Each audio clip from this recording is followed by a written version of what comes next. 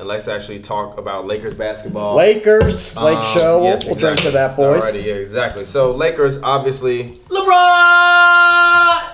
Yeah, with the Lakers, obviously, we're put in a position of LeBron is now a Laker. LeBron! So we have to really, truly figure out from their standpoint of how they're going to work. I mean, even looking at lineup combinations, all encompassing with the Lakers, I'm still not even sure what their starting lineup is going to be. I'm honestly not even sure.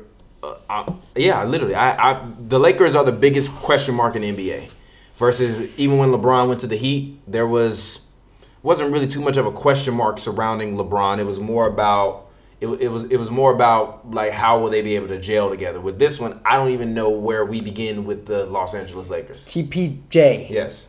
What's your projecting starting five? Right now, I know we haven't started preseason yet, but the Schmo's got a projecting starting five. Maybe we work it out. Point guard is who? Obvious. Well, it isn't obvious. It's not obvious. Even if you look at NBA 2K19 and the Lakers depth chart, technically Rajon Rondo is the starting point guard. Yeah. But Rondo and Lonzo are going to have to battle it out. So, I mean, for me personally, this is what my starting lineup will be. But I know people aren't going to agree. My personal starting lineup for the Lakers this year would be Lonzo at point guard. I'm actually going to go with Josh Hart as shooting guard. I know he's young, but he can shoot, and he's not afraid of the moment. I'm fine. I like KCP, but if KCP is going to give me 12 points per game starting, Josh Hart can give me 12 points per game starting, period. LeBron at small forward. I'm not starting Ingram. I'm starting Kuzma because I feel like they're going to need more offensive firepower, and Kuzma can stretch the floor much more than Ingram. And then, obviously, you got to go with JaVale McGee, although I wouldn't be upset if they went with Mo Wagner at power forward to start the game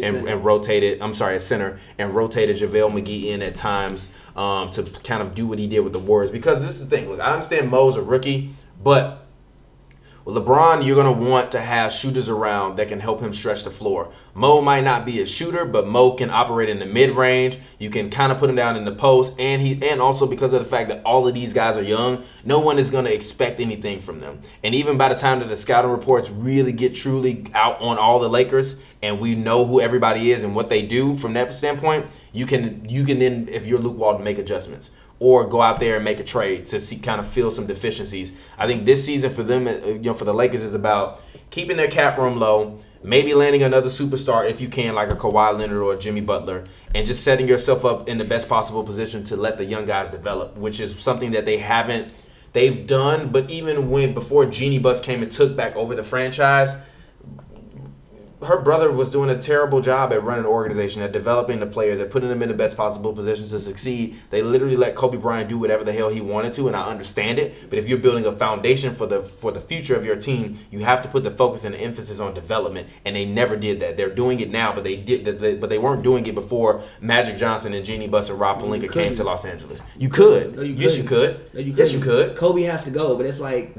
Kobe has to go, but he was in a situation though where they didn't have to re-up Kobe. Come on, G. Yes, you no, you did. Yes, you do. No, you didn't. Come on, G. No, you didn't. Come on, G. Guys. Re-up and Kobe strapped the franchise for 2 years. But come on.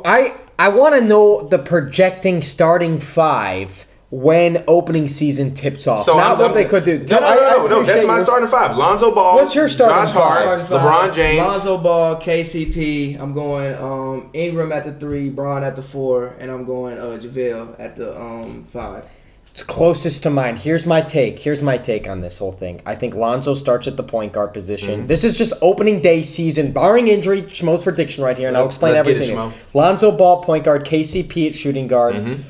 I'm going to put Brandon Ingram at the 3, LeBron at the 4, and Kuzma at the 5. Just hear me out and listen to this. I like that lineup. I think they're going to experiment a little bit with this. It's going to be wild. That's going to be wild. Just real quick, if I can interrupt, I would rather Bron at the 5 and then Kuzma. Maybe, but I think LeBron's going to play the 4 and Kuzma at the 5 just to start the season. And just hear me out. I think we're going to experiment with this no positionless NBA stuff. Luke Walton, what he wanted to do to implement with this team.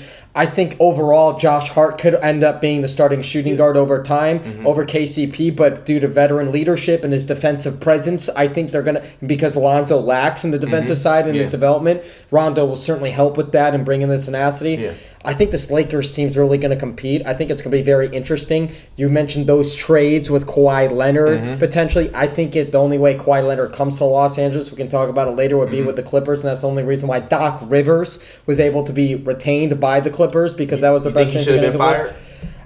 It's not that I think he should have been fired. I just think you know what you're going to get with Doc. I think it's very predictable. I think he was able to win that championship with Boston because they had their own big three, right? Yeah. He was the first one to really start that stuff. Not in Miami, but it was in Boston. And he had Tibbs with him. Yeah, Tibbs is the defensive Tibbs might be specialist. back with him after this season in Minnesota because Tibbs has been a good point. tripping. That could happen, man. He just doesn't want to take his foot off the gas pedal. That's why he left Chicago. He'd always feud with everybody. Exactly. So, anyways, I think that would be the lineup, and barring how they perform, I think they have the potential to finish second in the division. I agree. Maybe third. I think they're definitely going to be a playoff team. If I were to guess right now, haven't watched preseason, I think they're going to get the 6th seed. That's just my guess. However, I think the ceiling for them is to get as high as a 3rd seed. How many wins? 56. I said 53. So 56 is going to make you the 6th seed? That's a lot of wins. That's a lot of wins. What's the conference you playing in? Well, I guess it depends, though. 56 is the high. Let me say the low is going to be 47.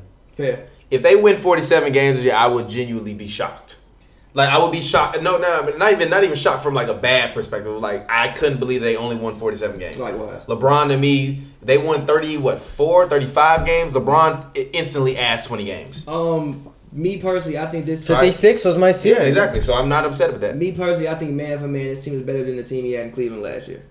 Man for man. Yeah, way better. Man. For one, this team wouldn't get swept out of I agree. I agree. Anytime you have Kevin Love on the court, you know he's going to get hurt for at least 20 games.